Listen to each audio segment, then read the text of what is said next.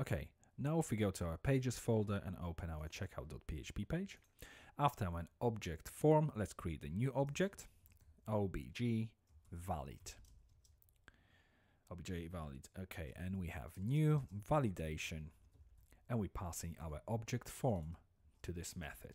As you may remember, the constructor of this method required the object form to be passed to it. So if we open our validation.php, as you can see, if we scroll down to our constructor, you can see that we need to pass object form to this method, which is later on assigned to this object form parameter property of this specific class.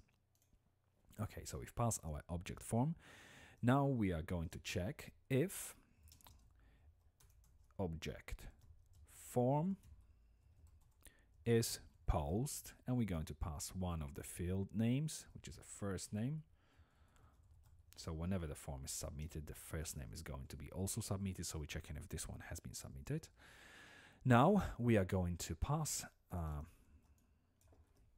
array to our expected array inside of the object valid, our validation class. So object valid expected equals array, and we are now telling our validation class what fields should it expect to receive. So we have first name, then comma, we have last name, then we have address 1, then we have address 2, then we have town, after that is county,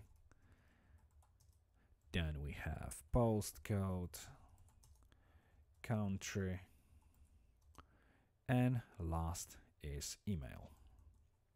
Okay, now if we copy the entire thing and paste it right underneath, this time we will rename our expected _expected to _required. So required fields, which fields are required? I know that address 2 is not required, so we can remove it. Postcode, town, country, and email. All the other ones are required. So obviously the only thing we are removing is the address 2.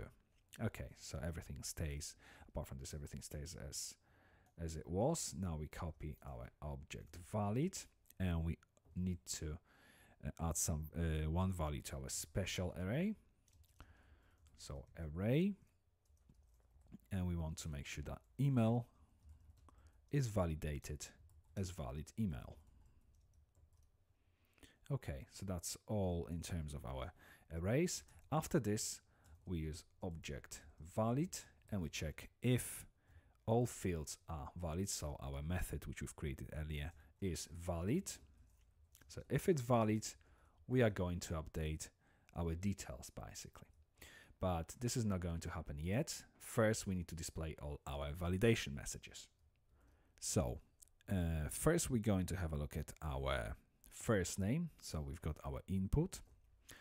Before our input for the first name, we type PHP echo object valid, and we're calling our validate method. We're passing the name of the field to it, then semicolon and closing PHP tag. Let's use our first name. Let's save the file and test it first to see if everything works fine. Well, we have some error here on line 35, unexpected opening curly brace. 35, if we scroll up, 35 if is valid. Okay, I can see what's happening here. Actually, I've done it by mistake here. We obviously have to type if object valid is valid, then we're going to do something. If we save the file now, refresh the page, everything's fine.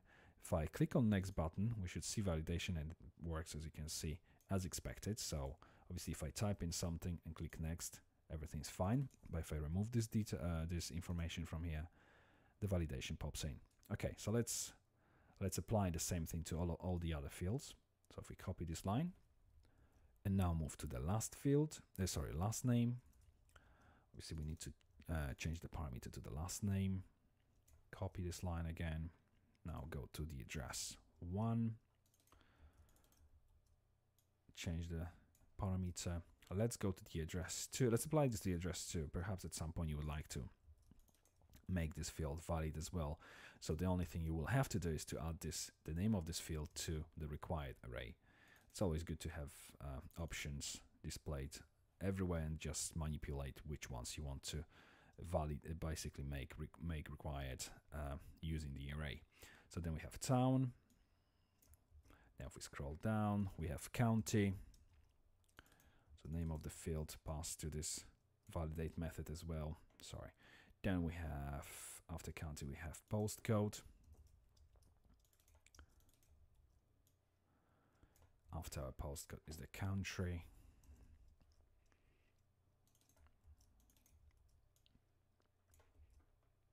And lastly, we have our email.